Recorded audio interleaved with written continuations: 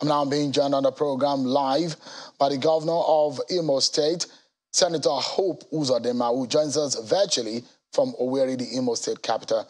Thank you so much, Your Excellency, for joining us tonight. First and foremost, I guess it would be good for us to get a background on the reasons or what inspired the purchases of those gadgets and those armored personal vehicles that you donated to the police today. Thank you, Shehu. And let me start by saying that the only reason why there is a government, the primary purpose of government, is the security of life and property. And of late, we are witnesses to the increasing wave of banditry, kidnapping, and all sorts of criminality in Imo State that led to the destruction of so many police stations and the killing of so many policemen.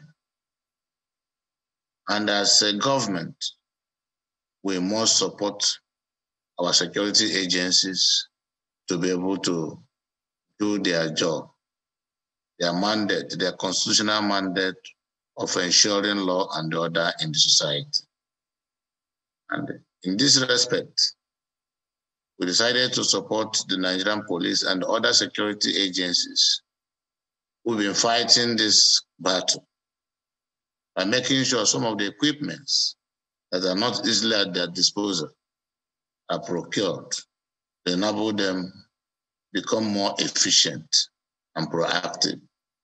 So that is the reasoning behind our decision to procure armored personal carriers, knowing fully well that the bandits are also operating with high caliber weapons that have caused or led to the death of so many policemen and women, including the Nigerian Army.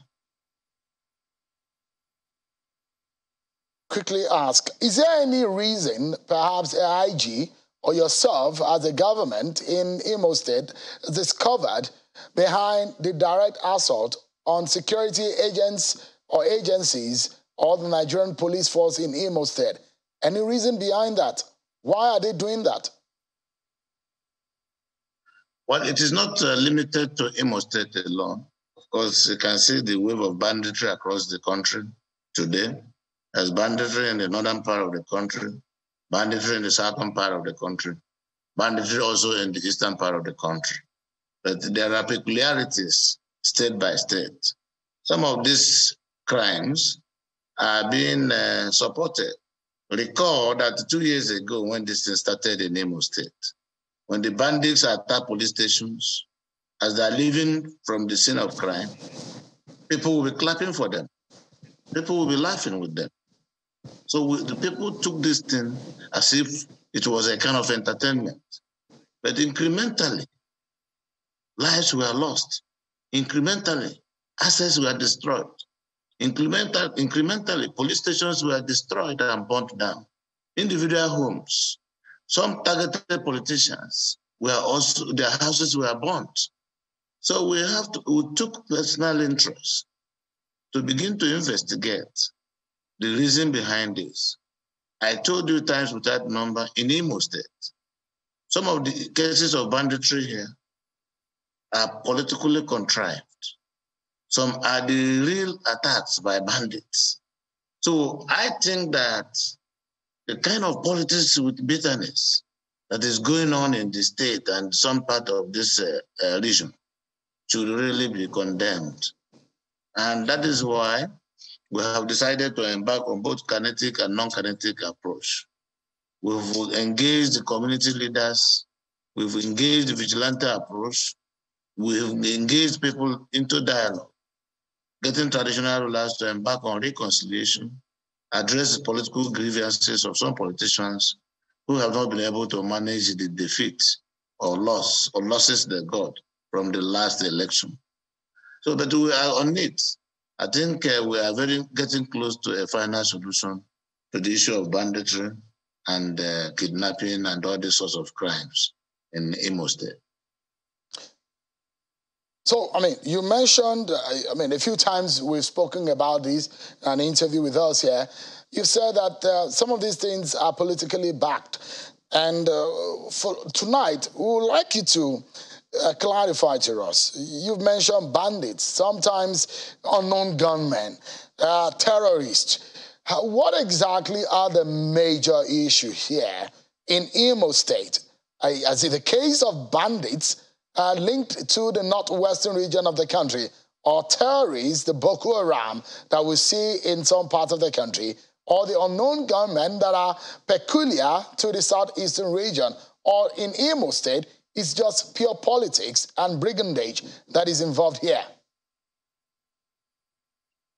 Well, all these jargons came from people like you, whether they are called unknown gunmen, whether they are called bandits, whether they are called armed robbers or kidnappers. The fact still remains that the common denominator is that people are being killed, assets are being destroyed, violence is being encouraged. So all we are saying, even the Nigerian military has decided even to reform their curriculum to now bring experts that will now teach our soldiers, our security agencies of this modern kind of crime that was not here before this time. So everybody, we were all taken on unawares. But the good news is that we have risen to the occasion. So we are now going to address the issues. One thing we've not gotten from 1999 to today is how to manage political defeats. Our democracy is highly threatened because of that. People are not doing politics with the spirit of sportsmanship as it is practiced in other climes. People are so bitter when they're not able to have their way. And they can go to any length to make sure that individual interests or personal interests are achieved. But I think that gradually we are coming to terms with the realities of the time. Now, I mean, when you say this in Imo State, the peculiarity is about politics of bitterness. Have you been able to come around to those who are perhaps behind all of these? Maybe identify the players or the perpetrators or those behind it. Have you been able to do that? When you say that you are coming to a very point to solving it permanently, what exactly do you mean? Well, what I mean is that the investigation in some of these cases have gotten to advanced stage. And what you want to get tonight may not be possible because some of these matters are still being investigated by security agencies. By the time they come up with their final reports, it will be made public to all of us. And that time, too, you may be able to know the identities of some of those behind the banditry in Imo State. Okay. So maybe we can call the ones in Imo State political banditry, isn't it? Maybe that jargon might be correct to identify the problem, because sometimes, as I say, politics is local. Maybe some of the situation in Imo State is also peculiarly local. Let me ask you, Governor, the vigilantes and the Ebubago, how much of that has been able to help in securing Imo State or helping? We saw what happened in Ondo State. Those that have criticized the vigilantes and the Ebubago in Imo State, what is going on? Is this underhandedness, or how are you identifying some of their excesses such that innocent people are not being unnecessarily harassed or killed in the process? Ebubago is a vigilante group in Imo State. And how do you become a member of Ebubago? The community leaders, through their town union and traditional rulers, submit names of young men and women willing to help with the services of vigilante arrangement that Imo State government created. It is a product of a legislation. There is a law backing Ebubago by Imo State House of Assembly. And the approach is to get communities to be involved, collect intelligence, and then hand this intelligence to security agencies. And the Ebubago has no sophistication like the kind of rifle, the kind of gun that the bandits are carrying all along. Ebubago doesn't, they're not armed. Ebubago is a vigilante arrangement who, when they see unusual movements, they pick it up and they report to security agencies to work with. So it's not as if it's a kind of a security force that goes to war or that can kill or that or that. So I am saying that those who are not interested in having a peaceful atmosphere, peaceful environment in Imo State are those that are criticizing Ebubago. Some of these bandits are now operating as Ebubago. Of late, we discovered that bandits will attack a particular place. And the next thing, because they have their syndicate, the next thing you will see, they come up with a propaganda. Ebubago have attacked. But between me and those who are in charge of Ebubago and the security agencies, they know that Ebubago doesn't have the capacity to attack men with sophisticated arms. So that is why the political undertone of the criminality in Imo State is gradually being unraveled. And at the end of the day, we'll come to town with the restored. So it is not about Ebubago. Perhaps legitimate. Yeah. So let's perhaps wrap up on the issue of the internal security in Imo State. All right. So, and I'd like to ask, how many of those members of the vigilantes do you have in Imo State? Like your colleague governor in Benue State, who is requested to the president that the local vigilantes that are set up in that state should be armed. Would you also be considering that Ebubago and the vigilantes in Imo State should carry arms? I know I'm a parliamentarian, and right from the days of my days in the Senate, we have always gone against arming individuals that are not trained to be armed. So if I go in Imo State, I'm not talking about Benue because I don't know the situation in Benue. If I go in Imo State, I'm not going to arm them. Rather, Ebubago should do collaborative contribution and work with security agencies who are sufficiently armed by government. You know the provision of security, like the police, like the army, like the Navy, like the Air Force, is under the exclusive list. So as a federating unit, I don't know where I will get the mandate or the statute that will enable me to procure sophisticated arms to give to local people like Ebubago members who have not been trained. So you don't assault to an injury. All right, let's move into politics quickly. But before we do that, the usual weekly stay at home, how is that working out in your state? Is it dowsing out or is it still there? Well, if you come to Imo, there is nothing called sit at home anymore. Where people are going about their businesses, people are going about whatever they want to do. Of the workers go to work, traders go to do their businesses. We have been able to encourage and support our security officers to occupy the space and ensure that the people are protected. There may be pockets of cases here and there in Imo State at the stage, but with time, I'm sure those things will be over. Is there anything like the wave of obedient movement in your state? Because what we are hearing is that political movement that is going to affect the southeastern region of the country and the 5 states. Those who belong to the obedient movement, the Peter Obi supporters, are saying, look, they will take the 5 states of the southeast 100%. Those are some of the political permutations of those who are supporting Peter Obi. Is that fever catching Imo State? You are the leader of APC in that state. I think I'm a politician, and you know my party is APC. And I have my candidates in my party. And I know that we are currently consulting and speaking to our people to vote for our candidates. So, and I'm concerned with what will come out of my campaign for my party. I don't want to join issues with Peter Obi, who you know is not a member of my party. But I know members of APC are obedient to APC. Oh, so there are obedience also in APC?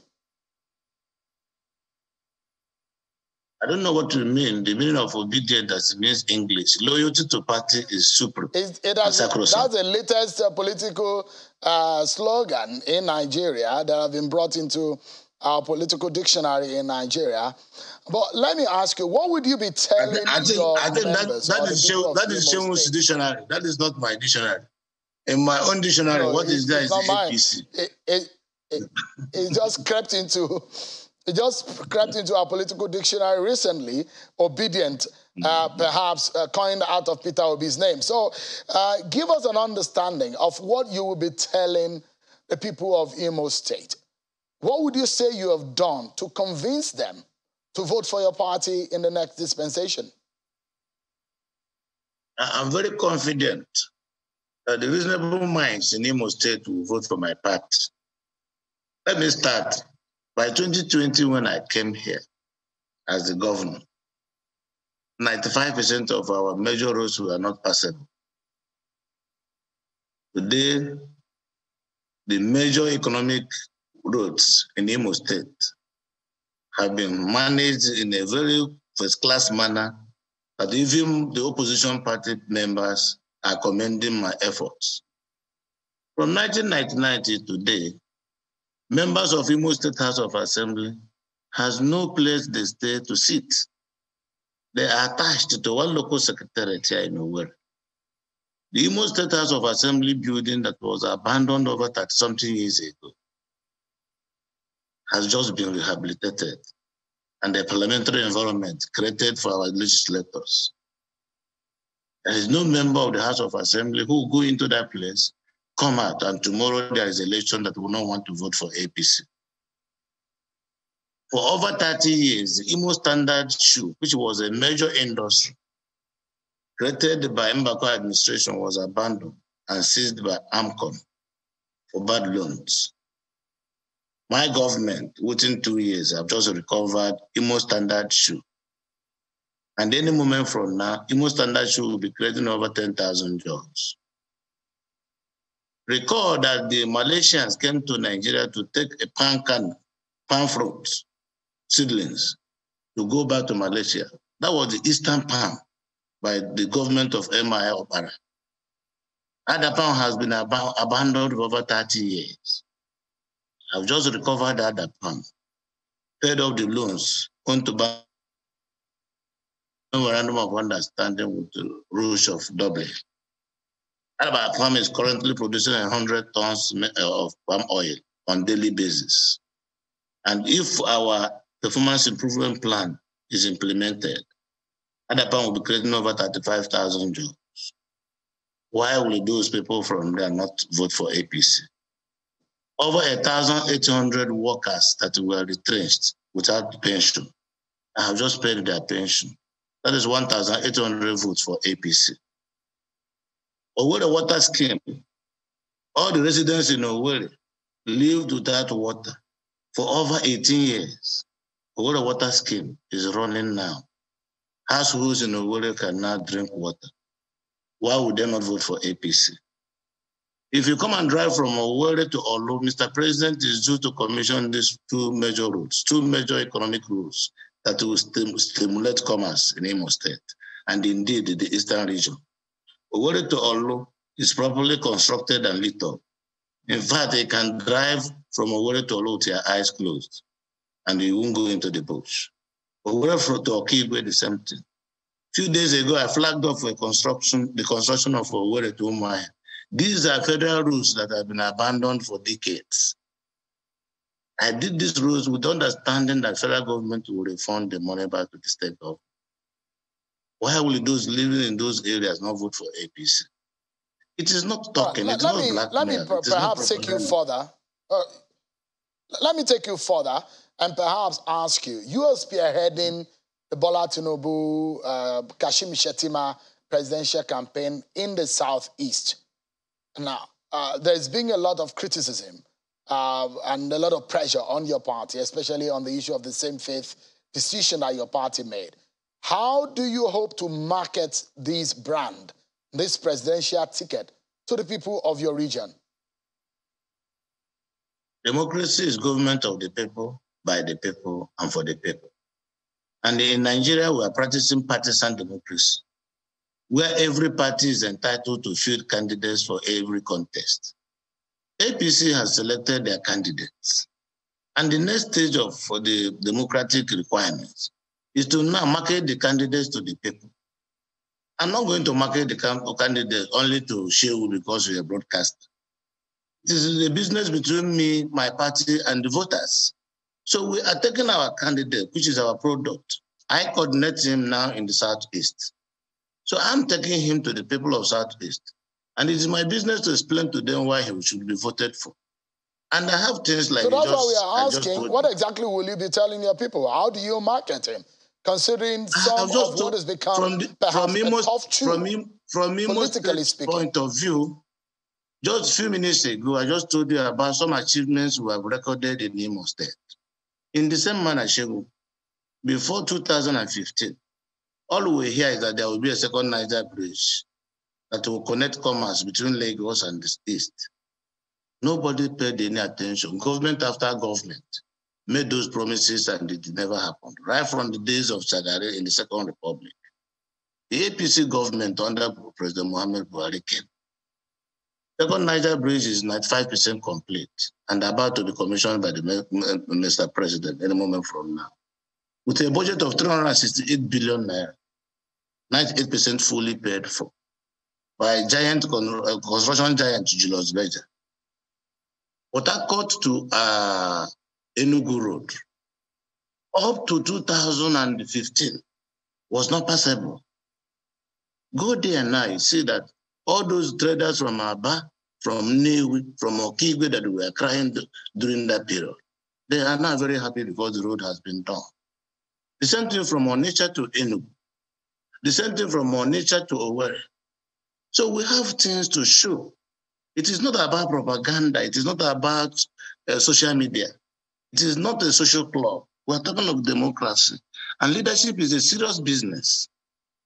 The President Muhammad Buhari administration, with its achievements, that has refused to go into propaganda like all the opposition parties because of the patriotic determination of Mr. President. He has been able to decentralize development in Nigeria. That today, if you talk about Southeast, you have things to show for it. If you talk about Southwest, you have things to show for it. Anybody who does not like APC government in Southwest, and yet every morning you enter train in Lagos and go to Ibadan, and you enter train in Abuja, you go to Kaduna, and you come and see that the Eastern Rail Line is being rehabilitated from Port Harcourt to Maiduguri, with all the federal road networks under serious construction, some already completed. What are we talking about? No. So let's get to the campaign field. But let me, please, we need to close this conversation, and I'd like to ask you this just in about 5 seconds, if you can answer this. Since you're spearheading the APC campaign in the Southeast, out of the 5 states, how many of those states can you deliver to your party? Well, you see, it is not a predetermined arrangement. I'm confident that APC has done so well to the extent that they can win all the states in Nigeria. But we still need to engage the people. And campaigns will soon start by September, and we'll have to go and market our products. By the time we finish the marketing, then we'll carry out an opinion poll that will tell us or give us an idea of how many states that will win proper. Because we're talking about human beings. And in this business, one day can change a lot of things. Don't forget, it's democracy. All right. Thank you so much. Governor Hope Uzodinma, Executive Governor of Imo State. Thank you so much indeed for your time tonight. I appreciate it. Thank you, Sean. Thank you. Bye-bye.